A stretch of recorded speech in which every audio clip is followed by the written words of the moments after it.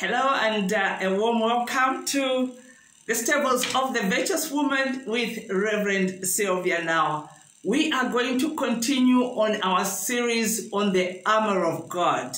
This is a new beginning, new season, and the Lord is saying in Isaiah 43 verses 18 to 19 that He is doing a new thing in our lives. Shall we pray? Father, we thank you that you are our God, that you are our deliverer, that you are the same yesterday, today, and forever. And that even as we get into your word, mighty God, may your blessing and your anointing come upon your people as they listen to your word. May they be restored.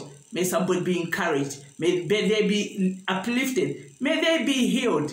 And as I speak, my Lord and my God, I pray a fresh anointing upon myself, that I will speak your word with excellence, my Lord and my God, and that your word shall be confirmed with signs and wonders and miracles in the name of Jesus. Amen. We are continuing in the book of Ephesians, and today we are talking about the helmet of salvation. The helmet of salvation. We're talking about the weapons, spiritual weapons of warfare, and we have reached now the helmet of salvation. We started with the belt of truth, the breastplate of righteousness, feet fitted with the readiness of preaching the gospel of peace, the shield of faith, and then we are now on the helmet of salvation. It's the helmet of salvation. So what is salvation? And we are reading from the book of Ephesians, chapter 6, verses 10 to 18. Chapter 6, verses 10 to 18. And today we are reading just verse 17, because that is where the helmet of salvation is. Verse 17 reads,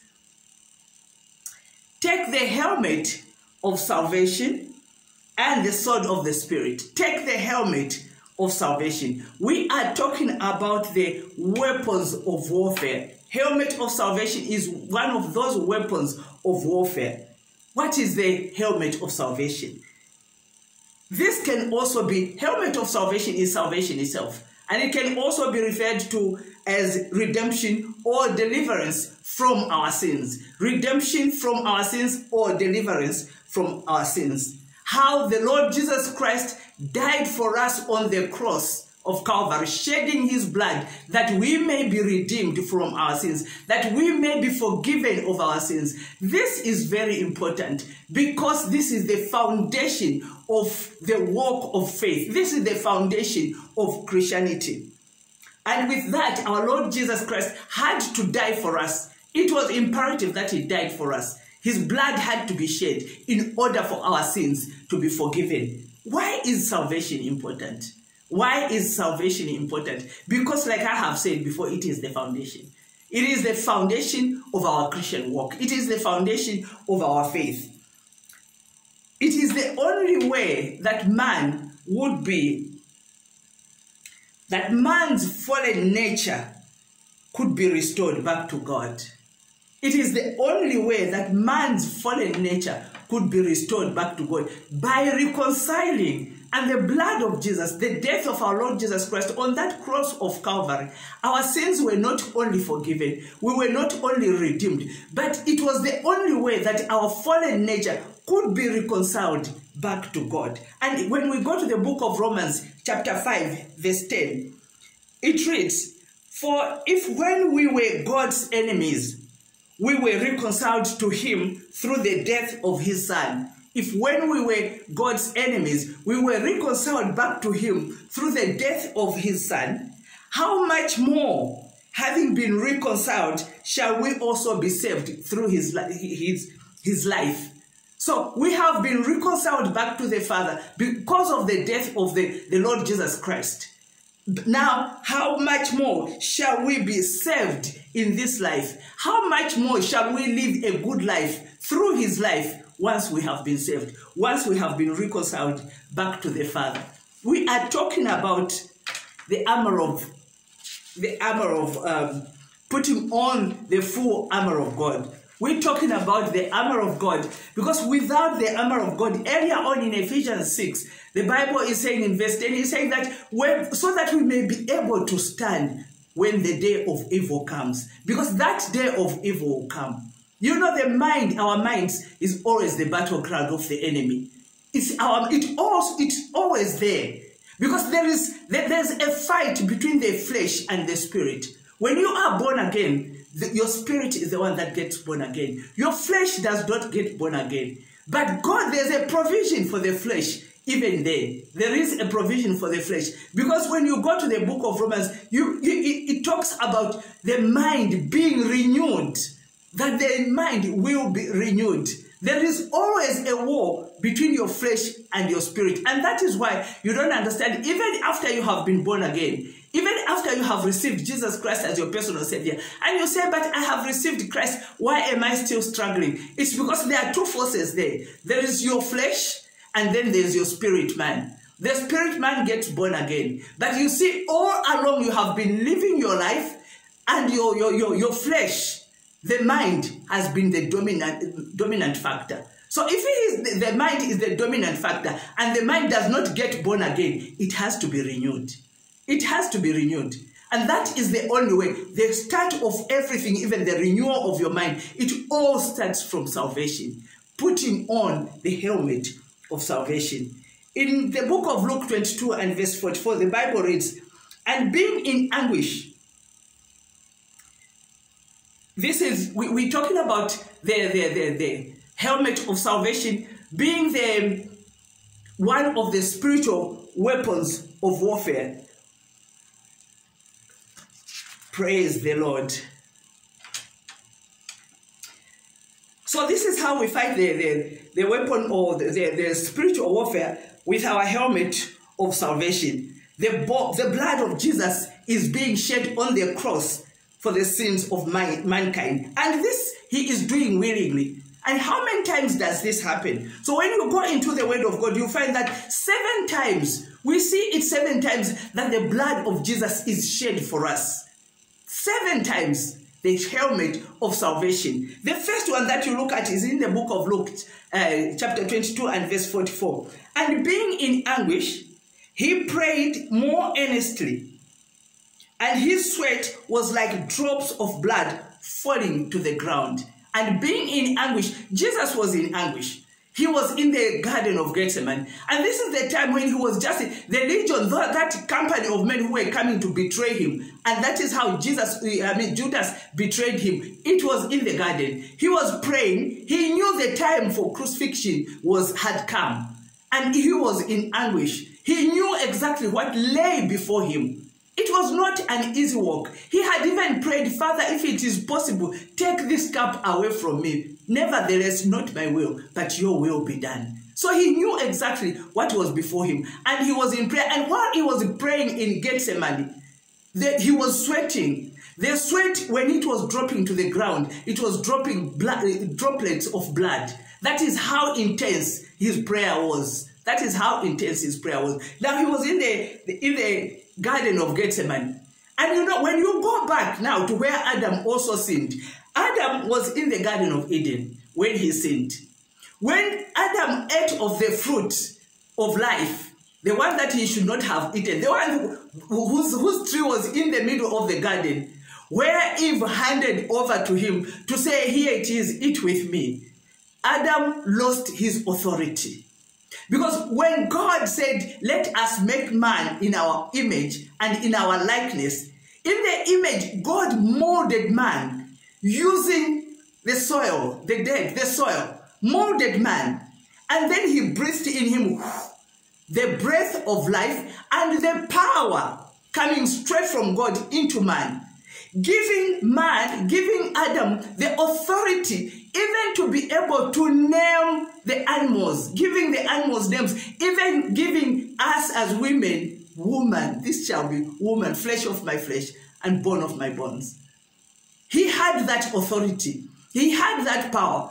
But guess what? Because God had commanded him to go and tend the garden. Now, tending the garden means that even us as Christians, tending the garden, it means wherever we are supposed to go and make the garden grow. Tend this garden, not only here in Eden, but wherever you are going, go and start a garden of God. Go and minister the word of God so that nobody is left behind. Let everybody be able to hear the gospel of peace. Let everybody be able to hear the gospel of the good news so that they can know, so that they can partake in the promises of God, in the goodness of God. And so here it is, droplets. He is in the Garden of Gethsemane.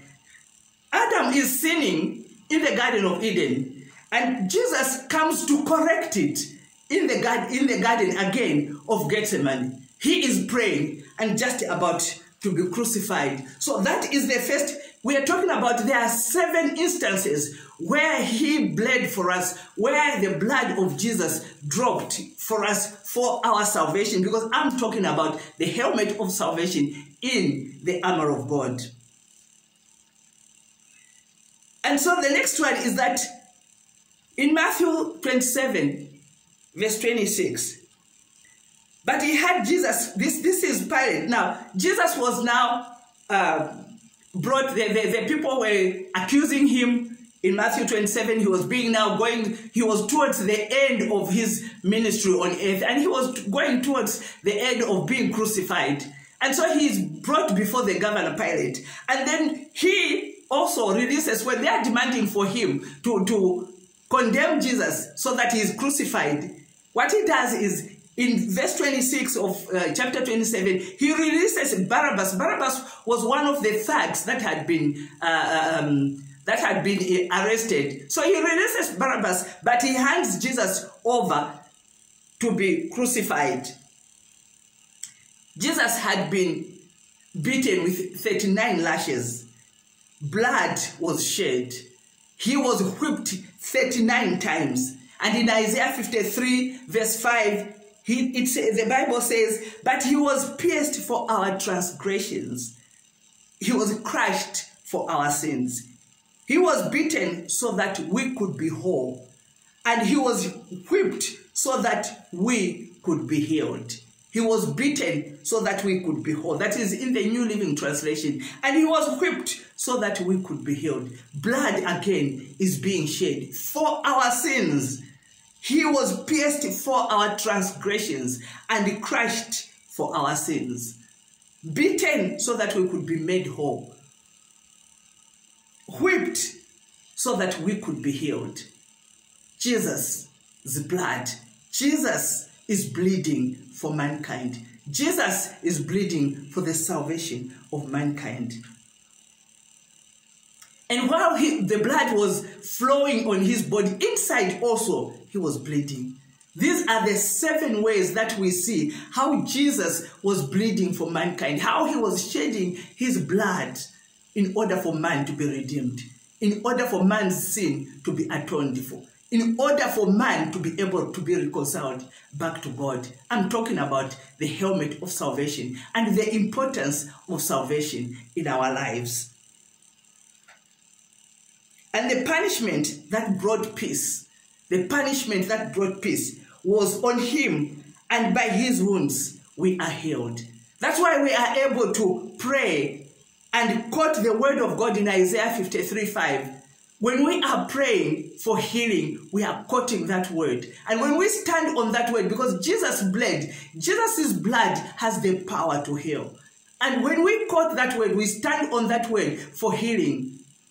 God watches over his word to perform it. So he watches over it, and he does not allow it to go back, to return to him void until it accomplishes, until we receive healing. Jesus bled for our atonement. And he endured the crown of thorns. The next one is he endured the crown of thorns. In Matthew 27, verse 29, he says, and then twisted together a crown of thorns and set on his head. A crown of thorns was twisted together and it was set on his head. He endured even that cross, and blood was flowing from the head onto the face. Blood was being shed for the atonement of man's sins, man's sins and the lifestyle of sin to come to an end for the forgiveness of sins.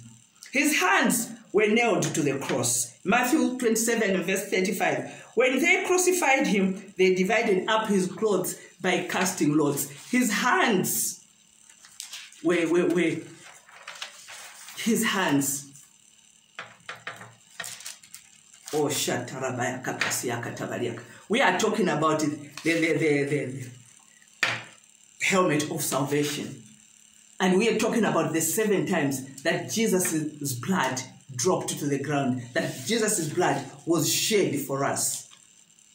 Thank you, Jesus. And his feet were also nailed to the cross. His feet were nailed to the cross in Luke chapter 10 and verse 19. I have given you authority to trample on snakes and scorpions and to overcome all the power of the enemy. Nothing and nothing will harm you. His feet were nailed to the cross. You will trample over snakes. You will trample over, you will drink deadly poison and nothing will harm you. Because the Lord Jesus already shed his blood for the atonement of man, for the atonement of our sins. And this is how this helmet of salvation is a weapon of warfare. When you receive Christ as your personal Savior, when you renounce your sins, 2 Corinthians says, therefore, if anyone is in Christ, he is a new creation, to be made new in the attitude of your minds, and to put on the new self, created to be like God in true righteousness and holiness. Therefore, if anyone is in Christ, they become a new creation. All that kind of lifestyle, all your old lifestyle, all the sins that you committed, all the guilt that you are feeling, all the hopelessness that you are feeling, all that when you receive Jesus Christ as your Lord and personal Savior, all that is behind you. Or you become a new creation because you enter into the kingdom of God. You enter into God's family where his mercies, his promises, you get to enjoy the promises of God. Where his mercies, his goodness and his mercies, they follow you all your days of you. Where you are protected by the glory of God. Where you are protected by the blood of Jesus. Where you receive healing, that is all in salvation. You only enjoy those benefits when you have received the Lord Jesus Christ as your personal Savior. And with that, I would like to invite you to just follow. If you have not received Jesus Christ as your personal Lord and Savior, just follow me on this prayer, simple prayer, and with that you will receive and you'll come into the kingdom of God and into the family of the Lord Jesus Christ. Father God, we thank you. Father, I thank you that today I have heard your word. And today, my Lord and my God, as you have touched me, I repent of my sins. Thank you, Lord, for dying for me on the cross. Thank you, Lord, for shedding your blood for me, for redeeming me, for reconciling me back to God the Father. And I promise from today onwards, I will walk with you and I'll trust you and you'll be my Lord and personal Savior in the name of Jesus. Amen. And with that, congratulations. Get to a church that will teach you the word of God, where you'll be taught how to pray, where you will be with fellow Christians. Go and learn and be with fellow Christians in a church, a Bible teaching church. Until next time, you have heard the word. This has been Reverend Sylvia now from the stables of the Virtuous Woman. Shalom and God bless you.